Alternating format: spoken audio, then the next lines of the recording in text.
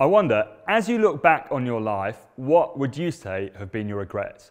Maybe it's something you said you would never do, or maybe it's something you said you would do, but in the end you just couldn't, or you didn't. I wonder, have you ever had a time when you feel like you've completely blown it? Maybe it's something that you're struggling with right now, and you just hate for anyone to find out about it. Maybe it's something you've experienced as a teenager, or a parent, or in your workplace, or more broadly, as a follower of Jesus. The question is, what do you do with that sense of failure? Our society, for all its talk of tolerance, inclusion, and recognizing and embracing the frailty of our humanity, has little tolerance for those who don't live up to its values at that particular point in time.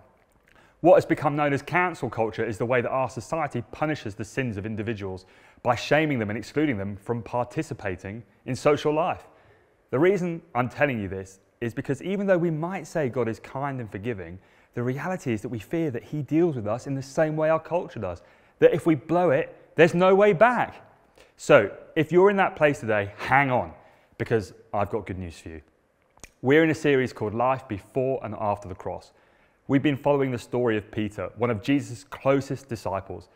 In the story we're going to look at today, we're going to see how Jesus responds to Peter, who has completely blown it. Now, the context for what happens here is so important, so I'm going to do a bit of a recap of what happened up to this point. Now, the evening before Jesus was arrested, he was having dinner with his disciples, and he told them that he was leaving them, and where he was going, they couldn't follow. Now, Peter's confused and upset, and they all are, and Peter says to Jesus, "Lord, why can't I follow you now? I will lay down my life for you." In fact, in Mark's gospel, he says, "Even if everyone else falls away, I will not." I wonder what everyone else there that night thought of that statement. I wonder if you've ever made a promise in the moment and then realized later you really wish you hadn't. Well, Jesus turns to Peter and he says, "Will you lay down your life for me? Before the cock crows tomorrow morning, you will have denied me 3 times. It's like, Peter, not only will you not lay down your life for me, but you're going to pretend that you never even knew me. I wonder, how would you have felt if Jesus had said that to you?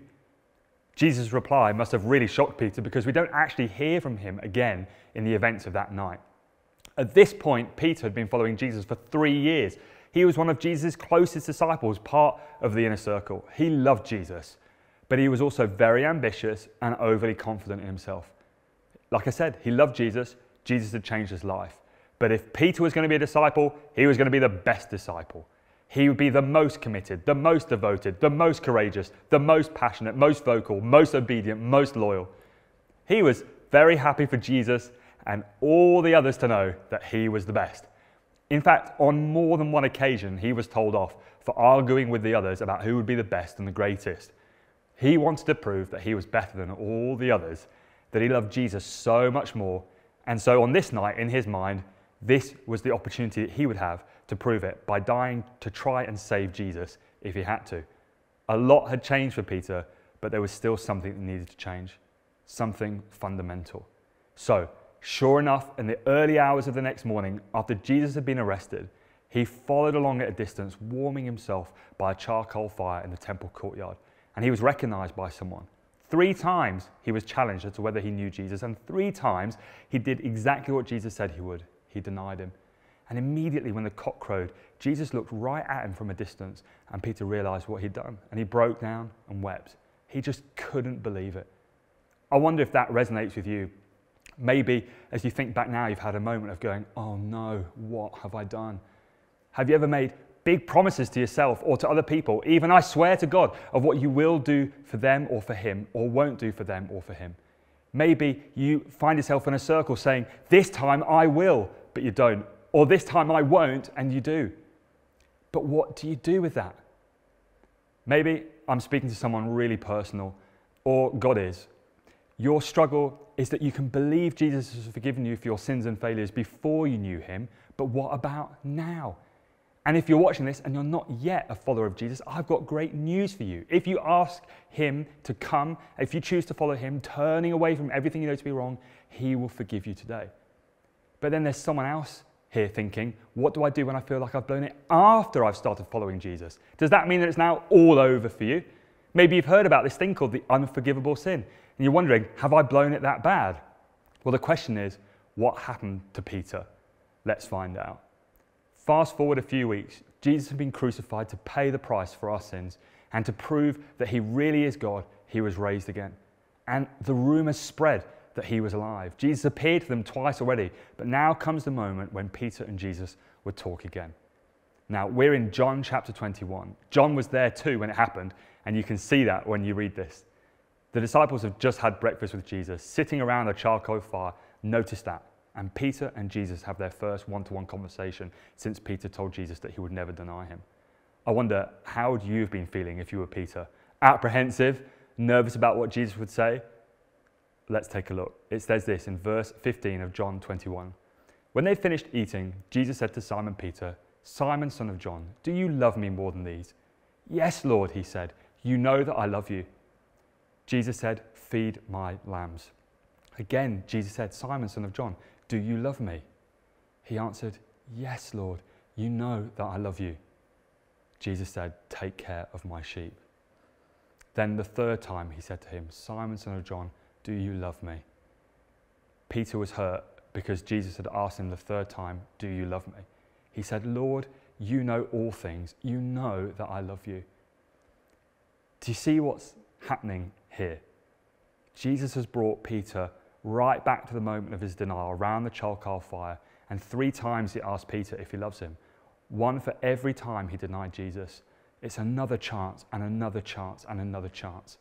Jesus had not come to give Peter a telling off, but come to give him an opportunity. And he comes personally to give Peter, who now feels like the worst disciple, the opportunity to publicly affirm his love for Jesus. And for every time Peter answers, Jesus rebuilds, restores, and renews the calling on his life. Feed my sheep, feed my lambs, take care of my sheep. In effect, Jesus is saying to Peter, this isn't really about you at all. Get over yourself. It's not about spiritual heroics or impressive acts of devotion. It's not even about the things that you say you will do or won't do for me. Stop trying to impress me. You don't need to. Jesus is like, I'm not disillusioned with you, Peter. I was under no illusions about you when I called you. And it's like he's saying, you say you love me. That's all I need to know. And that's all you need to know. If you really love me, then love and serve those that I will give to you. But there's a bit more going on in this story.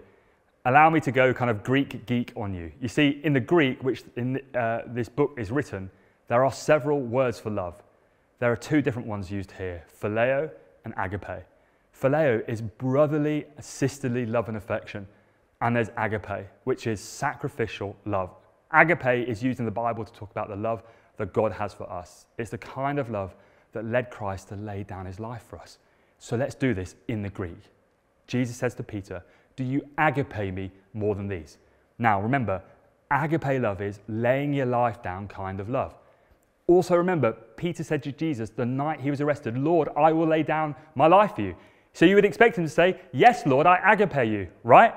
But he doesn't. Something has changed. Because he answers, Lord, you know I phileo you. Again, Jesus says to him, Peter, do you agape me? Again, Peter says, Lord, you know I phileo you. It's like he's saying, I can't agape you. I know I can't, and you know I can't. I can't love you the way that I want to, even though I thought I could. The best I can do is admire you, to love you like a brother, but I cannot lay my life down for you. And Lord, you already know that. And then final time, Jesus says to him, Peter, do you phileo me? And this time Peter's hurt. It's just so painful. And he says, Lord, you know all things. You know I phileo you. Then Jesus says this, feed my sheep. Very truly I tell you, when you were younger, you dressed yourself and went where you wanted. But when you are old, you will stretch out your hands and someone else will dress you and lead you where you do not want to go. Jesus said this to indicate the kind of death by which Peter would glorify God. In other words, Jesus is saying, right now, you can't love me in the way that you said you would and in the way that in your best moments you hope to be able to. But one day when you are ready, you will be able to love me like that. And I'll give you grace for it, but not until you need it. And historical tradition tells us that about 30 years later, Peter was executed in Rome during the reign of Emperor Nero for refusing to renounce his faith in Jesus. And that the sentence for him was that he would be crucified. But Peter said, please don't do that. I don't deserve that. I don't deserve to die in the way that my Lord died. Please, can I be crucified upside down? And he was. And they stretched out his hands, and that's how he died, in a way that glorified God. So, if you feel unworthy, you are, we all are, but we are loved anyway. Even if you feel like you've blown it, you have, I have, but we're loved anyway, just like Peter. Through this conversation, Jesus completely restores Peter. It's amazing. 3 times he gently identifies and addresses Peter's failure. 3 times he publicly identifies and affirms Peter's genuine love for him. And 3 times he recommissioned Peter to demonstrate that love by loving and serving those that belong to Jesus. And finally, he brings Peter right to the beginning of where it all started for him, to the heart of what it means to be a disciple. And it is never anything more or anything less than this. He simply says, follow me. Now, I'm like you. I know when we first encounter Jesus and experience his love, it's very normal for us to respond by making big claims about what kind of a person we now will be and what kind of things we now will do or not do because of the love that we now have for him. Like Peter, this may even continue for a few years and even initially bear lots of fruit. You might make strong and fast progress as a follower of Jesus, but there must come a moment when it all comes crashing down, because that kind of faith is a faith that is still based on us. It's about what we will do and how well we will do it. And it is faith in us, not Jesus. Jesus did not come and say, believe in yourself. He said, believe in me. In a moment, we're going to take the opportunity to pray, and we're going to lead us through an ancient form of prayer where we're going to imagine that Jesus has come to speak to us just like he did with Peter. But I want to tell you about my story. You see, this is one of my favorites in the Bible because I resonate with Peter. I've lived my whole life trying to be the best. The fear of not getting straight A's at A-level gave me insomnia for months at the age of 17. Anything less than a first at uni felt like total failure. At the end of my graduate program at work, I won the award for Most Competitive Graduate. The year I won the High Achiever Award at our sales and marketing conference was the best in my life. And the year later, when I didn't get it, when I thought that I would, it was the worst. I thought that when I came to faith and later started working for a church, I would leave all of that behind. Oh my goodness, I was so wrong. Those same competitive, jealous feelings that I had in my sales staff meetings, I brought to my church staff meetings. I had to be the best, pray more, worship more, read the Bible more, share the gospel more. Now, there were many great things from that time. I made a lot of progress as a follower of Jesus. But about 2 years ago, it began to unravel. Various things didn't go the way I hoped and wanted. And there were a couple of situations I did not handle well, and it was very painful. The big promises and ambitions about what I was going to achieve for God seemed to completely collapse. I'd been so sure of myself, and yet I now felt like I didn't even love Jesus at all. I felt like I'd totally blown it, and it was all over for me. And yet, as I've been praying and wrestling through the months, I've slowly begun to realize that this isn't about how much I love God, but how much he loves me. Then on the 18th of January this year, a member of our staff team here at church shared what she felt God was saying to me, and she had no idea what I was wrestling with at the time. She said, Tim, I believe that God is saying that there is still a part of you that needs to die, and that is your need to be the best at everything. She was so right. And I realized I actually don't need to be the best at anything. The good news of Jesus is this: when we're even at our absolute worst, Jesus loved us and died for us on the cross. I'm already loved. I've got nothing to lose and nothing to prove. So maybe you're in that moment right now, in the wrestling, when you've not been able to live up to the expectations you have set for yourself. Maybe you feel deep down that you've completely blown it, that you're not really good enough, but you've been hanging on. Maybe you've been in that place for days or weeks or months or years or even your whole life. Well, just like Peter, Jesus wants to speak to you today to bring you back to perfect restoration. So we're going to finish now by doing a very simple prayer exercise. And I just want to invite you, wherever you are, just to take a moment to close your eyes and to relax. And when you're ready, we're just going to invite Jesus to come and be with you and to imagine him coming to you in your mind. Okay, don't rush this. Picture him.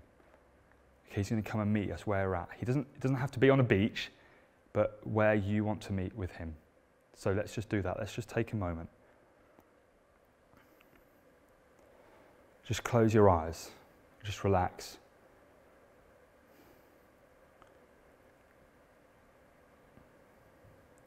And take a moment to picture Jesus coming to you in your mind.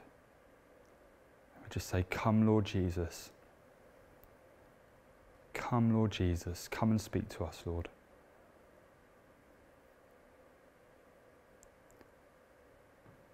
Just in that moment, look at him.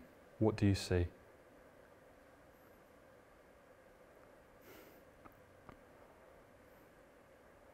I see him coming with a smile on his face and kindness in his eyes. What is it for you?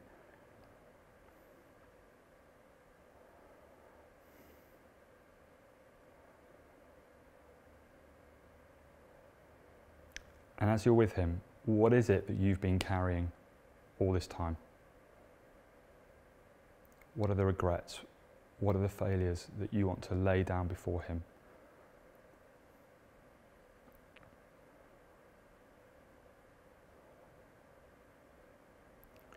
Just take a moment to bring those to him now.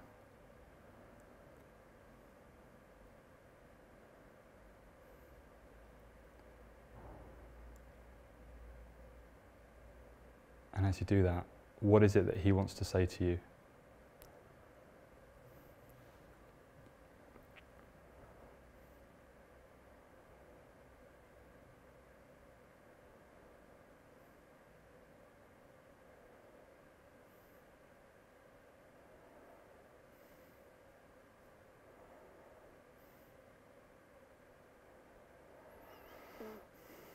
And then finally,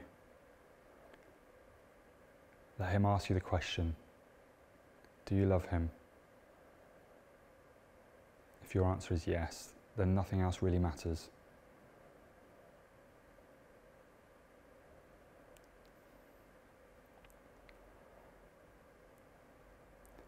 And then hear him say to you now, "Follow me." Amen.